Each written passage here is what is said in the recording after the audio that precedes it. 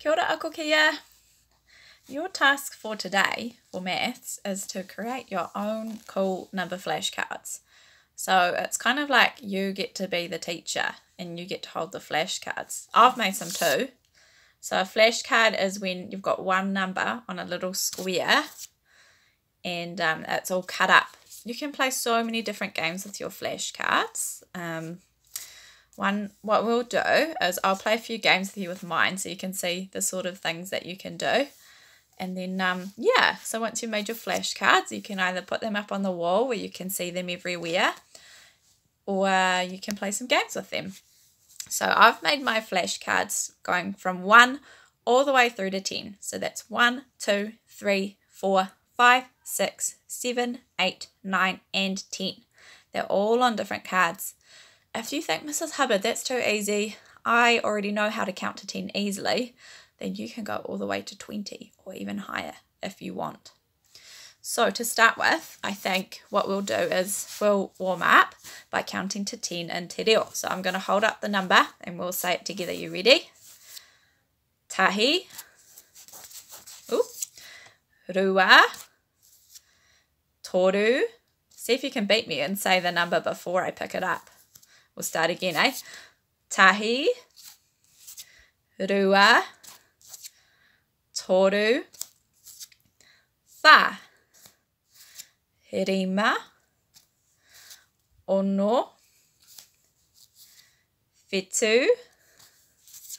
Waru. Iwa. Teko. We've got all 10 of our numbers. That was pretty cool, eh? So you can practice counting to te reo with your flashcards. Another game you can play with your flashcards is you can play it when someone picks up the card and you have to just look at the number and either say it, or a really good one is to show it on your fingers, okay? So we'll play it together for a little bit. I want you to say the number and I also want you to show me on your fingers how much it is. Remember, you've got to do it as fast as you can, okay? So how about this number? What was that number? That was 4. Let's see it on our fingers. Did anybody show me this? 4? Or you might have done it like that. 4. Okay. Let's do another number. How about, oh, this is a good one. I bet you all got that. That one was 5. Show me 5 on your fingers. Yep. And how about this one? That was 10. Show me 10 on your fingers. I need to put my finger down. There we go. There's 10. What else have we got here? Ooh, we haven't done this one yet. You ready? 7. Show me 7 on your fingers.